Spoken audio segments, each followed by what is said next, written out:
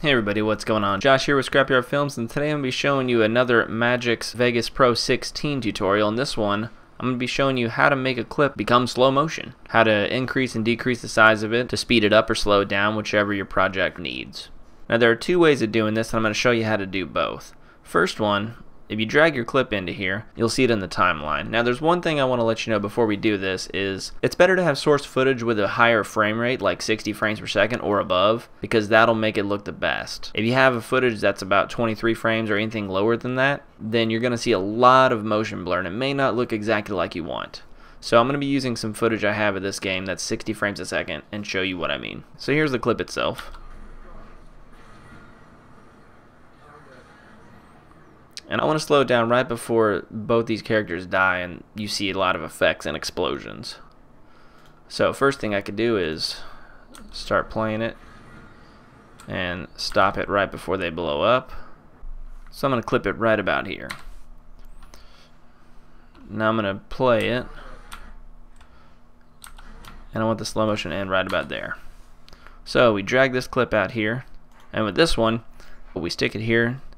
You can kind of eyeball it the first way, and if you hold the control key on your keyboard, that'll allow you to time stretch the clip. So we're going to click the edge of the clip and drag it, and if we do it right about here, right about this looks pretty good to me.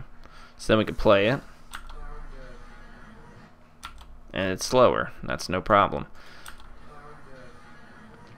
But the thing is, when you drag a clip out like that, the audio gets all distorted and robotic, but to fix that, if you right click on the audio track of the slowed down clip, you can hit properties, click lock to stretch, hit OK,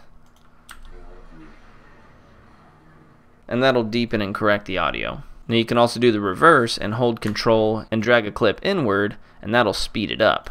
And you'd want to do the same, right click, properties, lock to stretch, and then the audio is correct.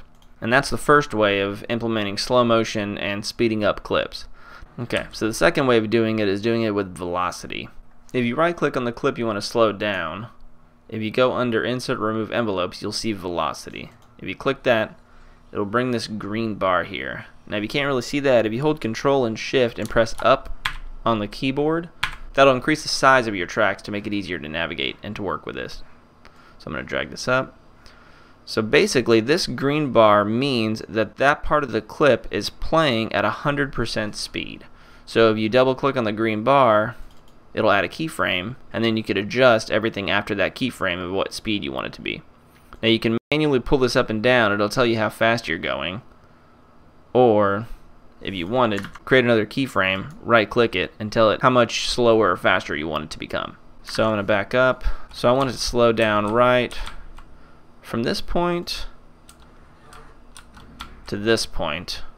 I want the transition of slowness to go down. So I'm going to right click on this keyframe, and I want it to go down to 20% forward velocity. Boom. Now the thing with velocity is that when you change the speed of a clip, it's going to kind of mess up the ending of where you trimmed your clip. So I slowed it down right here, and so technically the end of this clip that I wanted is going to be somewhere over here. So you just got to extend your clip, and you'll see that it's right about there. So right after it blows up there, then here I'm going to double click the keyframe, and then I'm going to drag more from that point to this point, roughly. That's when I want it to speed back up to normal speed. So I right click on this keyframe, go to normal speed, and now we can see where it's at. And so you see it slowed down to the speed I wanted, and then it speeds back up.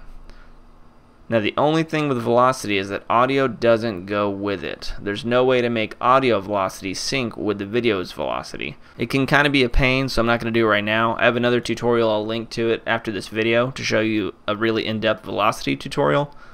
But for right now, we're just going to go with the video. Now that transition seemed kind of quick, so what we can do if you wanted is left click and drag this out way over here, and you can see the time just kind of turns slower progressively.